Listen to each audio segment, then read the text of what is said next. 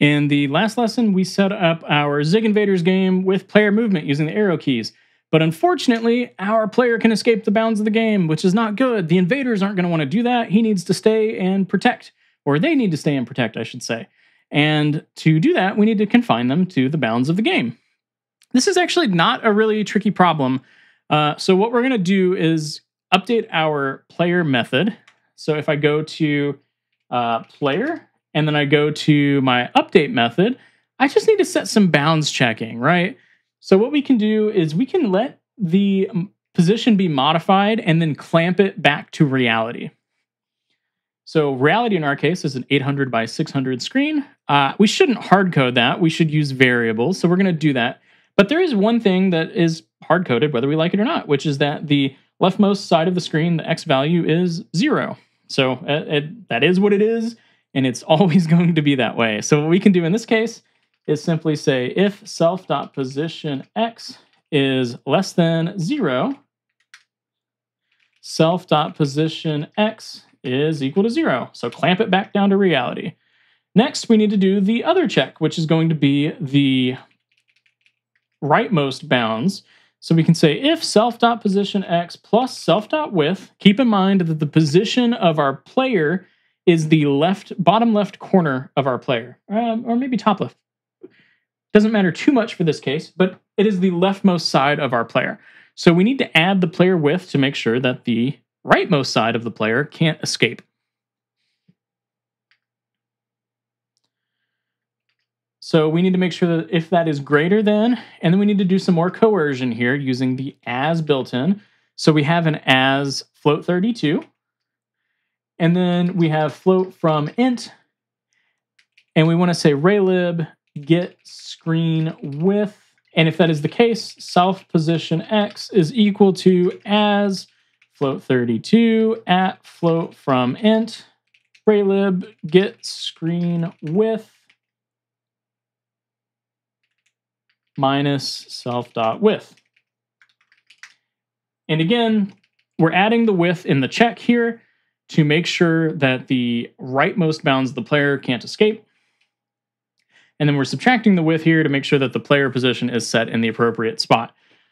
I mentioned this before. We have a lot of built-ins. We're doing some coercions between types that maybe if the types were different, we wouldn't have to do these coercions. I am really stressing that these built-ins are important to learn. So it's important to get comfortable with them. So we are intentionally using some types that maybe aren't the best option. So we have to do some type coercion. One thing I'll mention, though, that is not very clear, if we're calling float from int, why do we have to cast it as a float 32? Float from int is not actually telling us what type of float it could be. It could be an F32, it could be an F64, it could be all sorts of different things. So we're also using the as built in to specify a more tightly constrained type than just float. So in our case, it is a float 32. Okay, so we're doing some clamping. Get screen width retrieves the window width at runtime, which is super handy if you want to support resizing later. Part of the reason we also didn't hard code to 800 pixels. Let me run this again, and now we should not be able to escape. I'm holding down the right arrow key. I wish there was a better way for me to show that. Holding down the left arrow key, hitting it a bunch, cannot escape. And if I do hit escape, it closes the game, just as a reminder.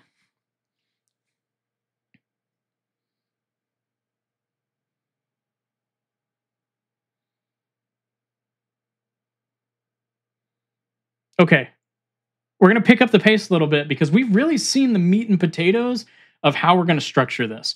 So what I want to do is we want to add bullets because our space shooter needs shooting. It wouldn't be Space Invaders unless you had a chance to fight back. So let's create some bullets. I'm going to hop back up to the top up here. I'm going to go below the player struct. I guess I didn't need to hop up to the top. And I'm going to create const bullet. That's going to be a struct. We're going to add some types. So position X, float 32. Position Y is a float 32. Width is a float 32.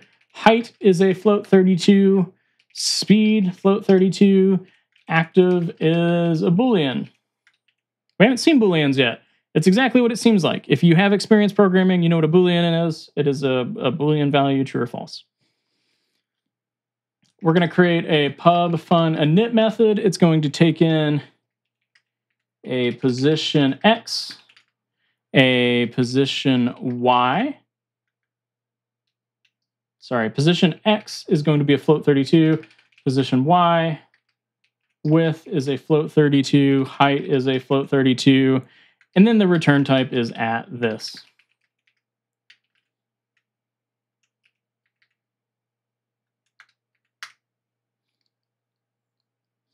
We're going to return an anonymous struct here. And we're going to set these fields. So we have position X, which is equal to position X. Position Y is equal to position Y. Width is equal to width. Height is equal to height.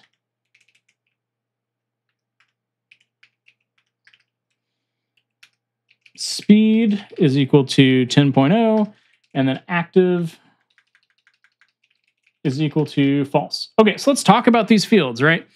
So this is actually really similar to player, but with one key difference, the active field. Bullets start inactive. Why? Why does that make sense? What is going on here? Well, in games, it's common to use a concept known as object pooling, which is pre-create all of the bullets, in our case, and reuse them. This is much more efficient than creating and destroying objects constantly. When active is false, the bullet isn't visible or updating. When we shoot, we find an inactive bullet, position it, and set active to true. We've got the bullet speed set to 10, which is faster than the player since the bullet should zip across the screen.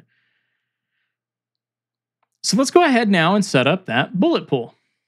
We're going to go to our main function, and we're going to add a couple more constants. So I've got max bullets is equal to 10, const bullet width is equal to 4.0, const bullet height is equal to 10.0.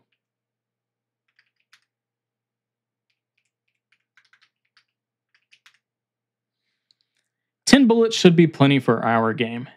So below your player initialization, you're going to add something like this. Var bullets, and we're going to make an array of bullets.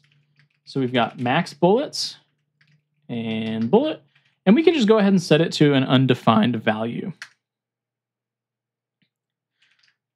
We want to iterate using a for loop, so we're going to say for bullets. And what we have here is essentially a capture group. So we want to capture that bullet. So we're going to capture the pointer to that bullet like so. And then we want to dereference that bullet and say bullet.init 0, 0, bullet width, bullet height. Okay. There's a lot going on here that looks very different than anything we've written so far. So let's talk about it. This is going to create an array of 10 bullets. The undefined value is temporary. In fact, we immediately initialize them in the for loop. So the at bullets piece, this piece right here,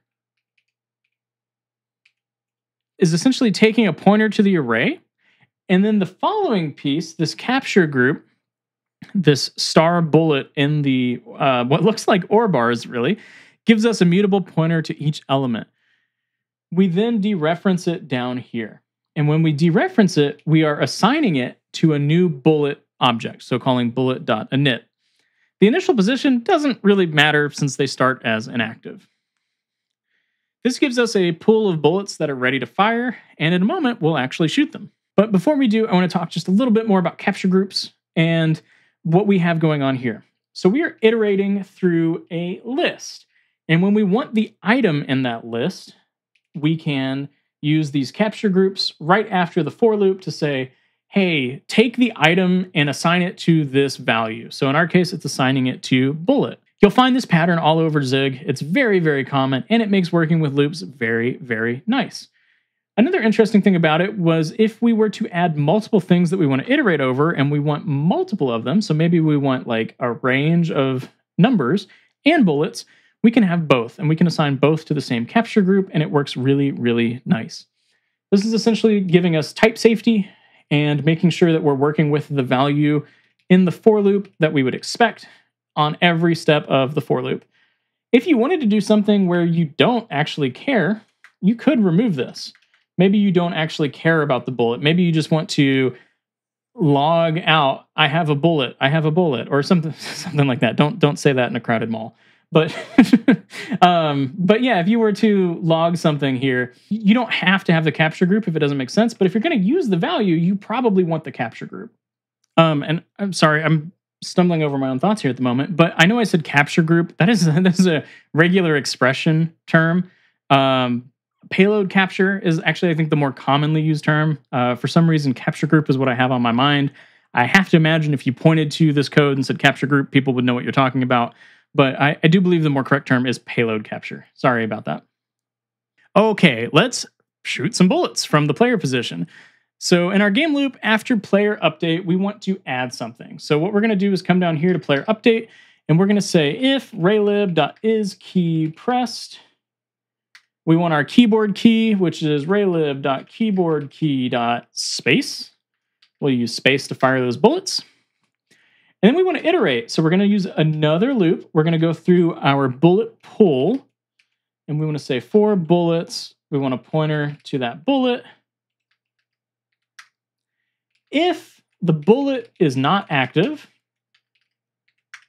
then we can say bullet.positionX is equal to player.positionX plus player width divided by 2 minus the bullet width divided by 2. And this width and division stuff is essentially just centering the bullet in the center of the player, so it comes from the center. Next, we want to say bullet.position Y is equal to player.position Y. Set the bullet.active to true. And then we can break. Now, one of the interesting parts here is if you really hit the spacebar fast and we only have 10 bullets in the pool and you need to shoot the 11th, you're not going to be able to. I think that's an okay compromise to make. And, maybe it makes the player more mindful about how many bullets they're firing, so they always have one ready when they need it. For Space Invaders, maybe people aren't really thinking about that, but for other games, that could be something to think about. So this is key pressed is going to trigger once per key press. This is different from is key down, which triggers every frame. This works out really well for shooting. That way you don't accidentally fire a bunch of bullets when you press it once and you're slow to release the spacebar and multiple frames have passed. So when space is pressed, we're going to loop through our bullet pool, find an inactive bullet, and we center it horizontally on the player, position it at the top of the player's edge, set it to active, and then break out of the loop so we're only firing one bullet per press. If all the bullets are active, nothing's going to happen. It's a natural rate limit. So if you try running and press space, well, nothing's visible yet. That's because we need to update and draw the bullets. With the bullets, we can go to our bullet struct.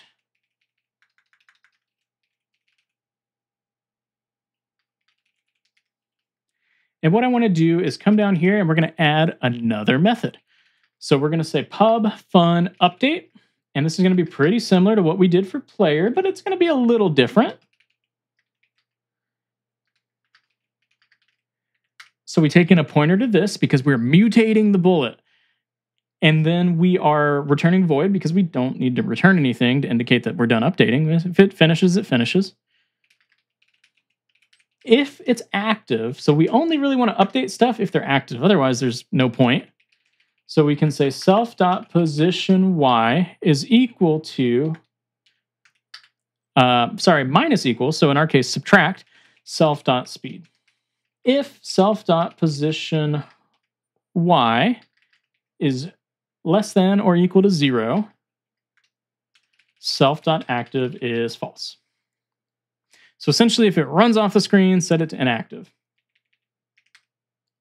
We're going to create one more method so we actually draw these because it's hard to know if we're actually hitting things if we can't see the bullets. So another method, pub_fun_draw, self at this. Hopefully you're getting very familiar with these concepts at this point. I'm starting to move a little faster through them. And then the return type, of course, is void because we don't have anything to return.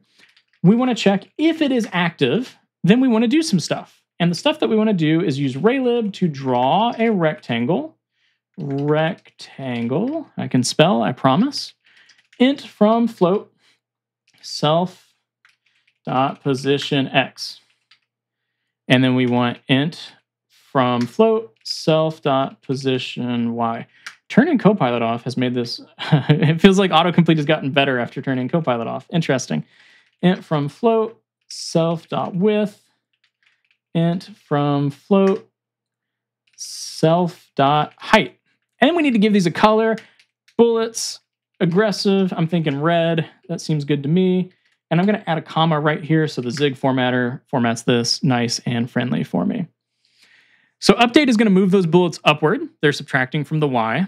And if they go off the top of the screen, we deactivate them so they can be used in the pool. Draw is going to render the active bullets as red rectangles.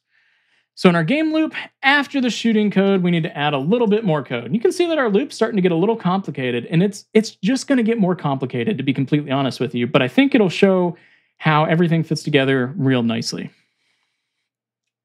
So after our shooting code, which is right here, we want to, we're going to do another loop. We're going to loop through those bullets. We're going to capture the bullet.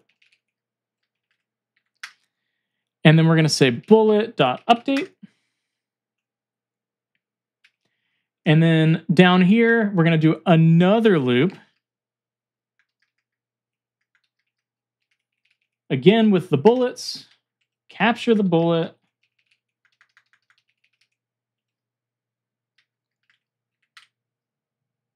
And then I want to say bullet.draw. But Brad, this is inefficient. You have 2 for loops that iterate through the bullets. You're totally right. This is a separation of concerns on my part. So I'm looking to separate the update logic, that was strange, from the draw logic. So we do all of our updating up here, something like this. So we have our updates, and then we have our draw. I understand that you, in this case, you could just update the bullets and then draw them right away. You could. I like separating these concerns. I understand that I'm iterating twice through the bullet array of 10 whole bullets. It's a trade-off that I'm willing to make. You can choose to deviate from this if you'd like, but my suggestion would be stay with me because you'll start to see how this fleshes out more and more and why it becomes a little more useful. Okay, so if we run the game now, also worth mentioning, I'm in NeoVim. If you are in NeoVim and you are wanting to run the game without swapping to another terminal or something, you can hit : exclamation mark to get this filter up here, and then just hit zig build run.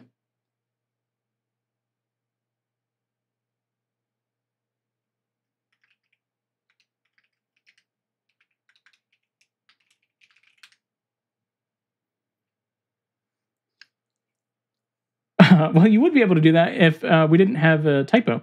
So I've got a typo on main.zig 165, so I'm going to hop into main.zig, go to 165, and my issue here is I'm missing the E in keyboard key.